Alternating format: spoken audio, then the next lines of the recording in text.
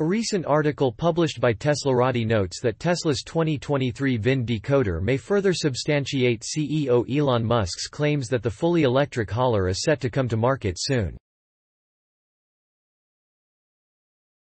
Whether or not the VIN Decoder has any impact on when deliveries will start is beside the point, but it may be interesting to some folks to check out how the VINs work along with the new details they may reveal.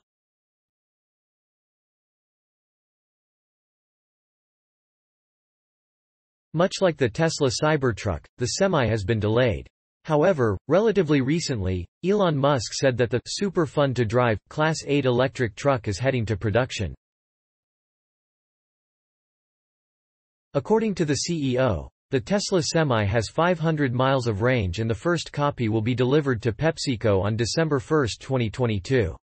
Tesla's 2022 model year VIN Decoder includes new information about the Tesla Semi.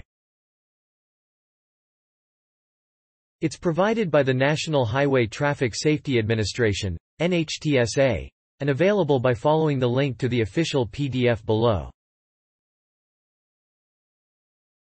Tesla My 2023 VIN Decoder. We will tell you that a quick glance might leave you confused since Tesla's models S, X, 3, and Y are listed together on the second page. The first page explains how to decode the VINs. It doesn't appear the Semi is listed until you scroll down and realize that it has its own separate page.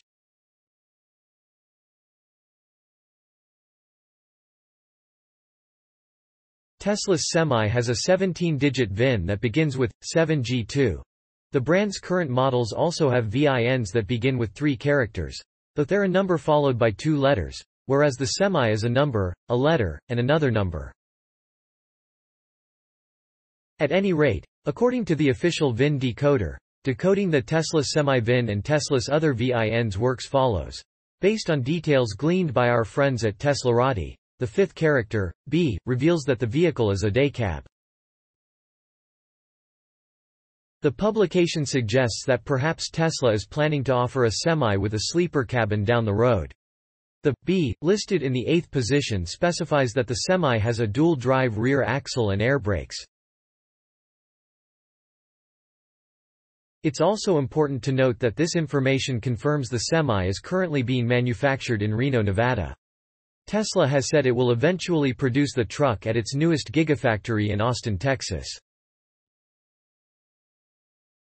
Thanks for watching. Credits to InsideEVS.com and Spied Build LLC. Please like my video and subscribe EVPedia for more electronic vehicle news and updates.